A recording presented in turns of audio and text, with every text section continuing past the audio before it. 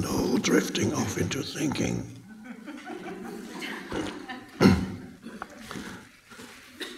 That's the Zen master speaking, without the stick.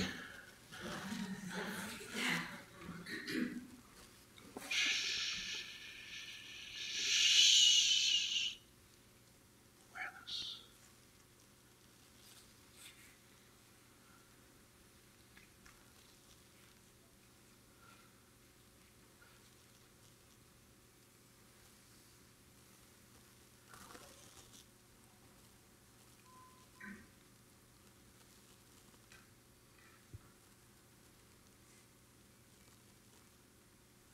If thoughts arise, don't get involved in them. Just let them drift past. Drift in and out of awareness. Be the sky. Not the thoughts, not the clouds. You're the sky. Occasional cloud doesn't matter. You are the space.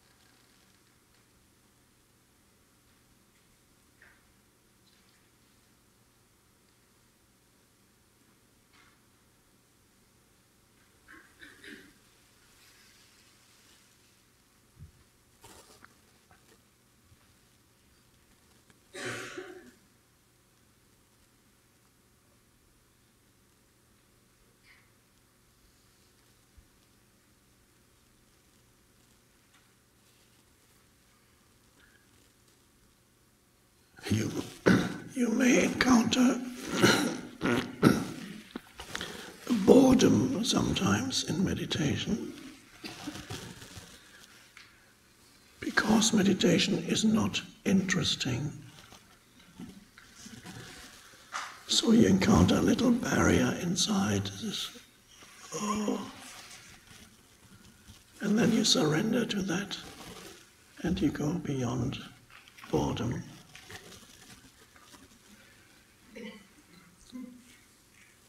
Impulses may come. You want to get up, start thinking about something.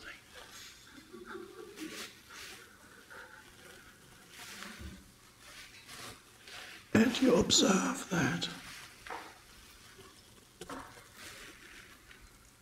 And then it arises and passes away. Many things in meditation you can practice.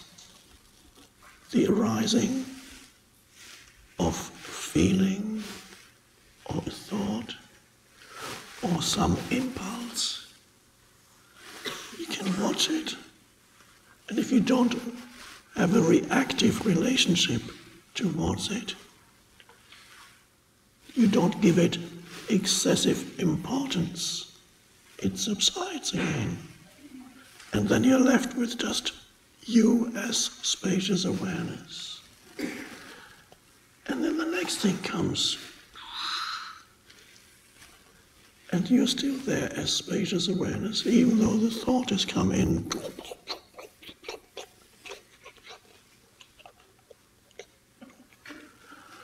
And then it subsides. And then the body gets restless. And then the mind says, I need to get up, I can't carry on sitting here. And then you watch that. You watch the restlessness. Everything is allowed in the present moment. Any external disturbance immediately becomes part of your meditation. There's never anything outside, unless you're physically attacked by a mountain lion. There's never anything outside that can actually disturb your meditation. Even a big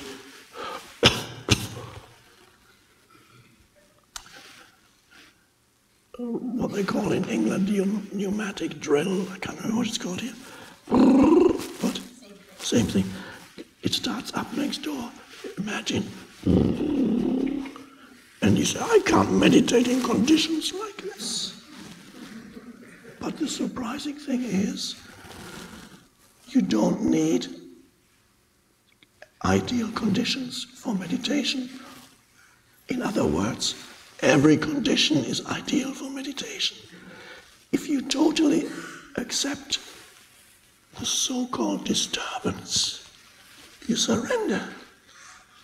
It becomes part of the meditation. You have transcended. If you want to overcome the pneumatic drill, you have to run out there and say, stop that. Then you have either overcome it or you are in an argument. Transcendence is meditation. Whatever arises. And that then becomes the way in which you live your life. That you never oppose anything. Anything that comes in, you go, oh. And then you go with it, around it. You don't oppose it, it's accepted. The present moment is accepted.